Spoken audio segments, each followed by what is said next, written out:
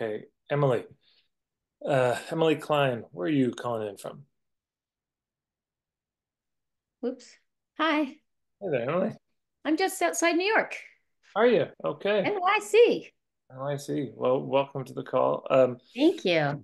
So you said I'm feeling bored and uninspired in my business, and I feel the desire to do it in a different way, but I'm not sure how to do that or what that would look like. I envision some kind, and then it stops. Oh,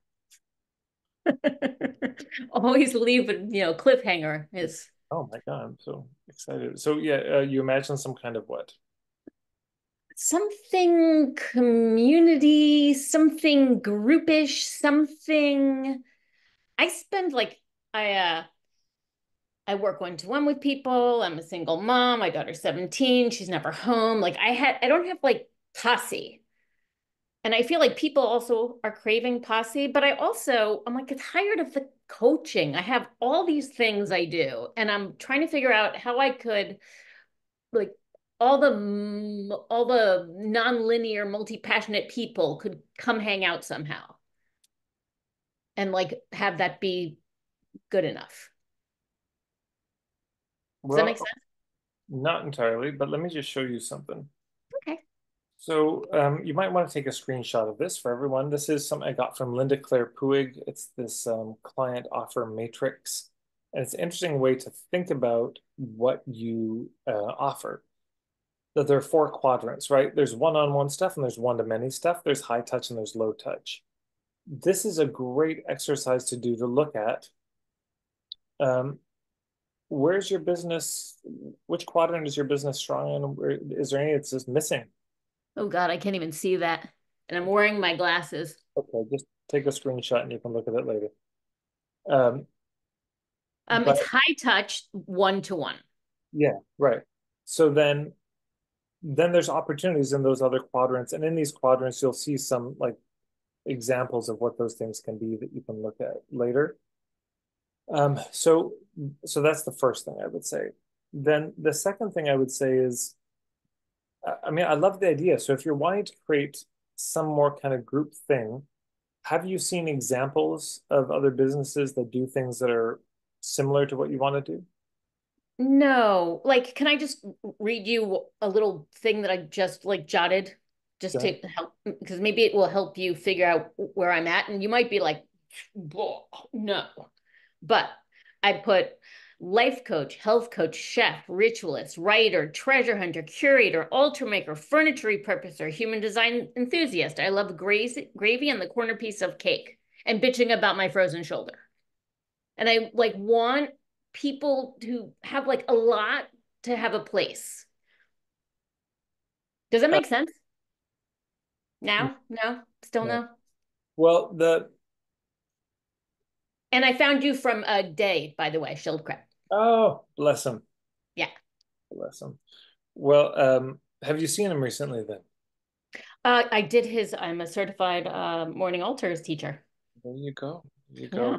Everyone check out if you want to see just a beautiful way of making beauty in the world. And Liddy, he would be somebody to connect with potentially Mm.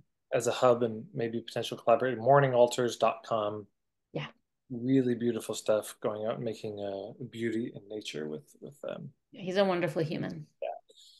So here's the main thing I would say. There's two things. One is if you go to marketingforhippies.com/puttering prep, maybe I'll just pull up this link.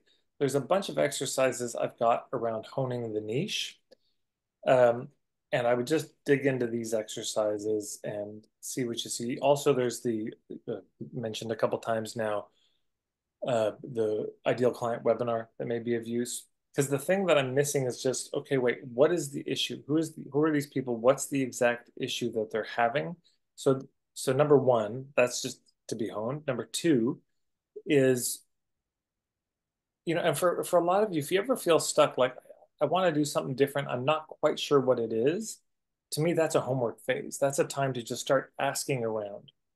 Okay, who's doing stuff? And I would just, share on social media and ask, like, I've got an idea. Has anyone heard of anything remotely like this? And start researching other models because that gives you something real to bounce Mm. up against and say, I like this, but I don't like that. I think there are people that like feel like they're a little bit too much. Okay. Yeah. That's a good start. It's a good seed. And I just think that there's, probably some watering and tending to that seed to have that sprout into a more full iteration of what it is. Um, but it's a good seed. It's a good direction. It's a good start. So number one, keep honing that. But number two, keep looking for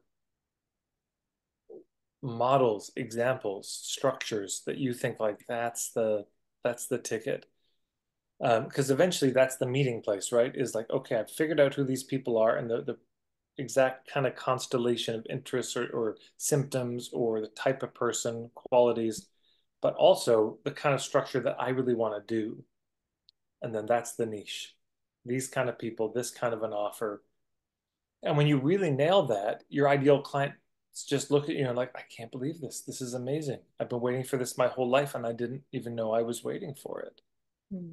But it takes a bit of research. Do you know about Emily Wapnick and her multi-potentialite stuff? Maybe, but I'm gonna go with probably not.